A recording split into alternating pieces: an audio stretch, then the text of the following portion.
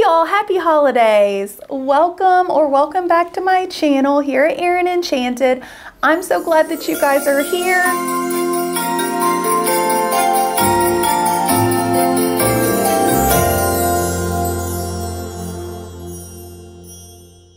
Today we're going to talk about some holiday and winter books that I personally want to read this December and January during the cozy seasons. A lot of these books I have not read yet. They are on my TBR, but I do have some books that I have read and would recommend for this season. So go ahead, get a cozy drink. I'm drinking a gingerbread hot chocolate that I made, which is so good, by the way. All you really do is make hot chocolate and put some ginger in it, and then like, bam, gingerbread hot chocolate. Oh, that's hot. Oh, okay. All right, I'm gonna need to wait for a minute on that one. All right, so let's start out with holiday books. So the first book I found at a used bookstore, and I've seen this one everywhere, but it is The Holiday Swap by Maggie Knox.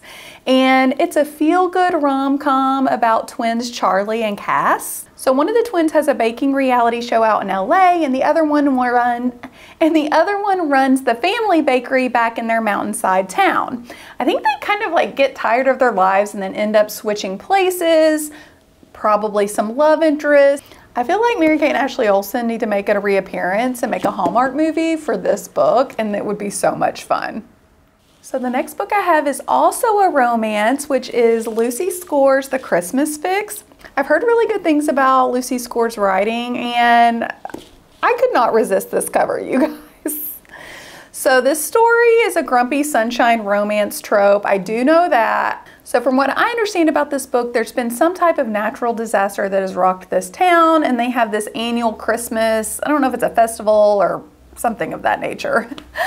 Anyways, so this home renovation reality TV star comes into town to try to save the day, but the grumpy town manager does not like it. And I think that maybe they get under each other's skin, but there's like some sexual tension. So I think this sounds really cute for the holiday season. Next up, we have A December to Remember by Jenny Bayless. This story follows three estranged sisters who come back to their hometown after their dad passes away. Y'all, so listen to this. Through hilarious goose chases, small town mishaps, and one heartwarming winter solstice celebration, love is in the air, if only the three sisters can let themselves grasp it. I'm excited that this doesn't seem to have like too much romance in it and is about like the sisterly family relationship. I just think this sounds really fun. So next up is a book I'm planning on listening to on audio because I believe it's on Spotify, and that is The Matzah Ball by Jean Meltzer. So this story follows Rachel, who's a nice Jewish girl, but she has this secret from her family, and that is that she loves Christmas, and she's actually a Christmas romance novelist. Anyways, her publisher ends up wanting her to write a book on Hanukkah, but she's really struggling with it because she has just always been drawn to Christmas. She ends up trying to find inspiration for her book by going to the Matzah Ball, which is this music festival on the last night of Hanukkah. And I think she ends up reconnecting with someone she knew growing up. There's a little bit of romance. This book seems so cute and has themes of reconnecting with your heritage, which I love, and I am here for it this holiday season. All right, next up is a book that I actually read on my Kindle back. I think I read it in October or November, and I was like, oh, this would be perfect to read in December. And that is Apple Cider Slang by Julianne Lindsay. So this story follows Winnie, who lives on her grandmother's apple orchard in Virginia, and the farm is in financial distress, so she's trying to figure out a way to save the family farm. So they're gearing up for their first annual Christmas at the orchard, and then a dead body is found on the premises, and Winnie's grandmother is accused of murder. So Winnie's trying to clear her grandmother's name. There's a whole lot of drama. It's a cozy mystery. It's nothing crazy, but anyway, it would just be perfect to read for Christmas. And there's two more books in the series. I think that both maybe take place in the fall. So if you can read this one now, you can read the other ones maybe next fall. Next up, we have the YA reimagining of A Christmas Carol, and that is The Afterlife of Holly Chase by Cynthia Hand. Let me just read the back to you guys. On Christmas Eve 5 years ago, Holly was visited by three ghosts who showed her how selfish and spoiled she'd become. They tried to convince her to mend her ways. She didn't. And then she died. Now she's stuck working for the top secret company Project Scrooge as the latest ghost of Christmas past. So far, Holly's afterlife has been miserable, but this year's Scrooge is about to change everything. This just sounds really fun, and I've never read A Christmas Carol, but I always love watching the movie, and this just seems like a really, really fun book, and hopefully very heartwarming. I'm hoping, obviously I don't know, I haven't read it yet, but that there's some type of change of heart. It sounds like she's still a little Scrooged-like in her afterlife, so yeah, I'll be curious as to how this one turns out. All right, let's see if this drink has cooled down at all. Much better. Did not scald my tongue this time. Oh, so good. Highly recommend gingerbread hot chocolate. Y'all, Percy looks so cute right now. Hold on, let me just. Percy. There she is. Percy. I need to just not talk to her because she's gonna come over here in a minute. All right, this next book on my list, I actually read last Christmas, but I do recommend this if you want a Christmas mystery. The Christmas Murder Game is so much fun. Let me tell y'all, first of all, it's filled with like anagrams and like little puzzles, and I think anagrams and puzzles are so fun in my books. That's why I have Myrtle, and I have a few other books like here that all have like puzzles within them. So anyway, I like that. If you don't, that's okay, but you don't have to do the puzzles inside. So this book follows Lily. Yeah, it follows Lily, you guys. So this book follows Lily, who has not been back to her childhood home since her mother was killed 20 years before. She ends up receiving a letter from her aunt asking her to come back to the home for Christmas with the rest of her family to play the game of all games. Whoever wins the game receives the home, which Lily doesn't really seem to care about, but her aunt promises her that she will find out who murdered her mother if she comes. There's 12 days of Christmas, 12 clues that they're given, and like puzzles to figure out. I think I gave this 4 stars? Yeah, I think I gave this 4 stars last year. I thought it was really unique. I didn't quite expect the ending, so yeah, really fun Christmas read.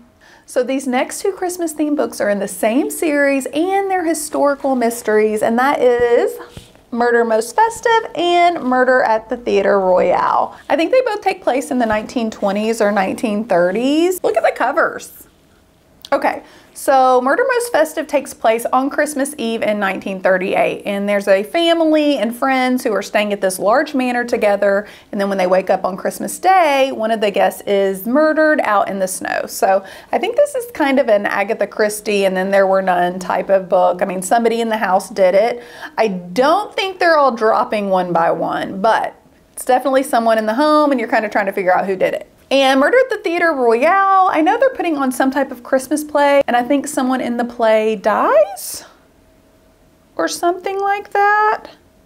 Catastrophe, however, strikes before opening night. Scrooge dies on stage, seemingly due to a heart attack, but the show must go on until, that is, an old rival of Chester's is murdered in a dressing room. Oh, this sounds really good.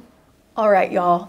This next book is maybe one of my favorite reads of the year. It is not necessarily Christmas themed, however, the story takes place in the weeks leading up to Christmas, and that is Homecoming by Kate Morton. Kate Morton is one of my favorite historical fiction authors, and I loved her last book. So in the past timeline of this story, a family is found deceased on the side of a river on Christmas Eve, and it haunts this town. And so in present day, we have someone who is looking into her past, is connected to this story, and trying to figure out what happened on that day. This is a chunky read. It is not for the faint of heart. I think it's probably definitely over 500 pages. If you've read Kate Morton before, you know it's a slow burn. You know, it's just a slow burn. So if you're looking something to just like speed through really quickly, this might not be the book for you, but I love her so much. Love her.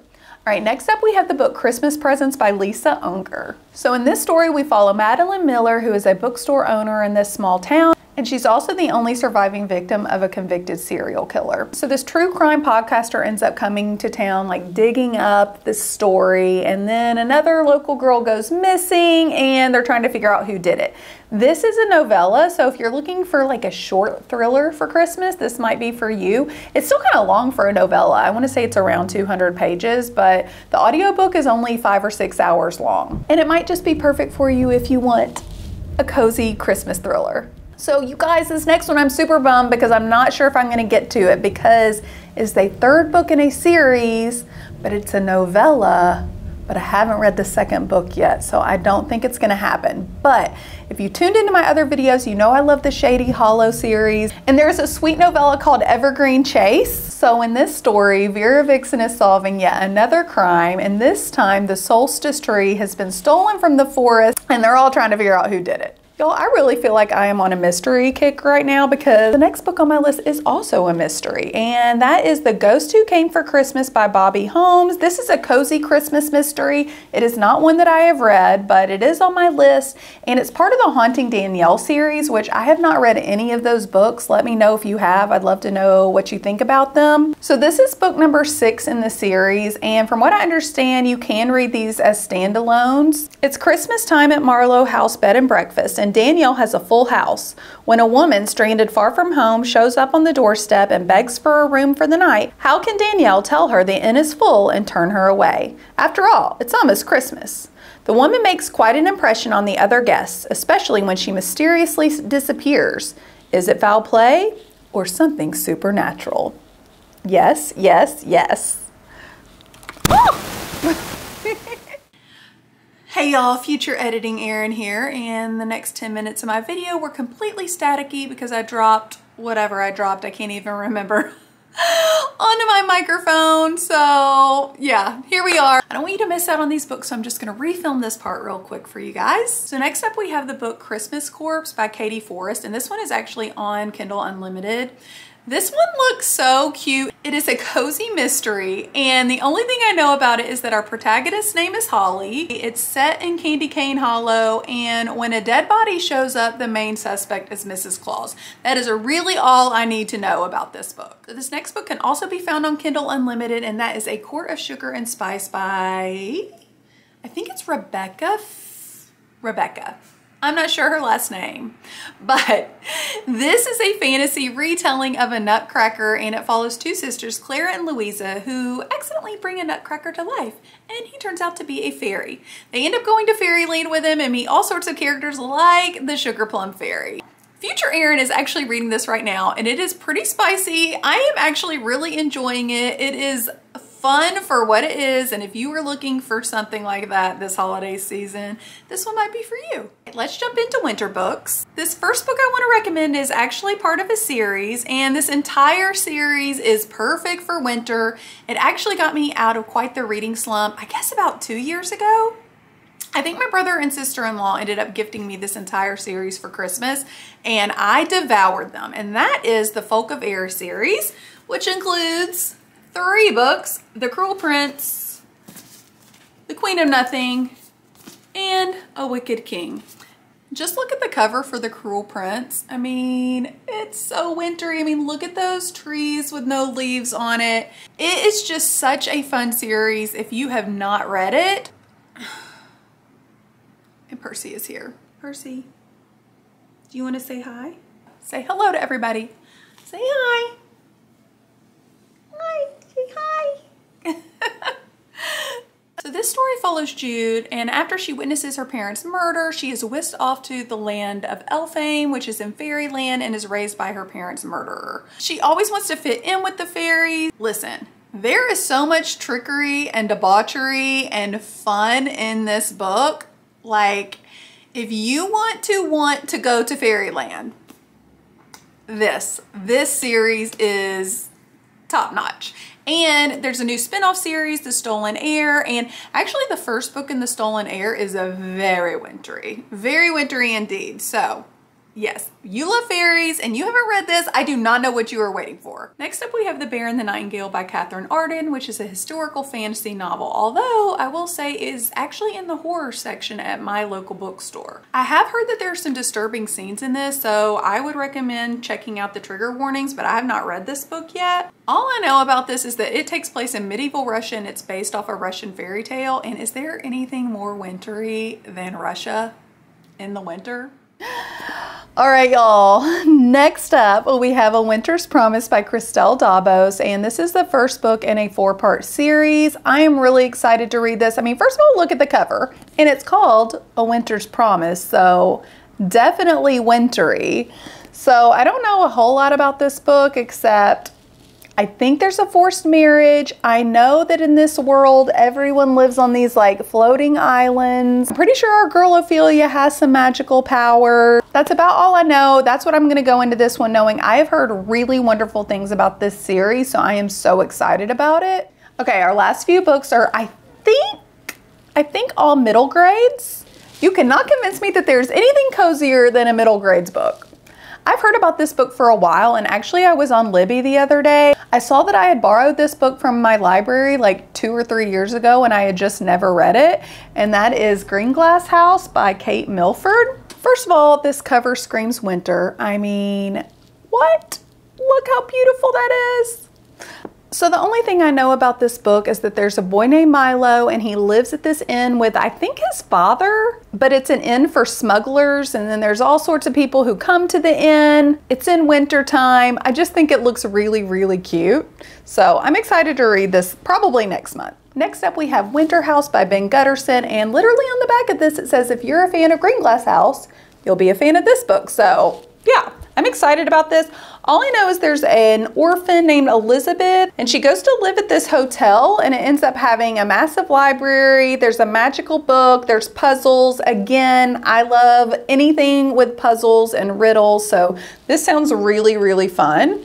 And it is also the first book in a trilogy. All right, this next book I'm really excited about. It is one that I haven't heard mentioned very often, and that is The Polar Bear Explorers Club by Alex Bell. There are 6 books in this series.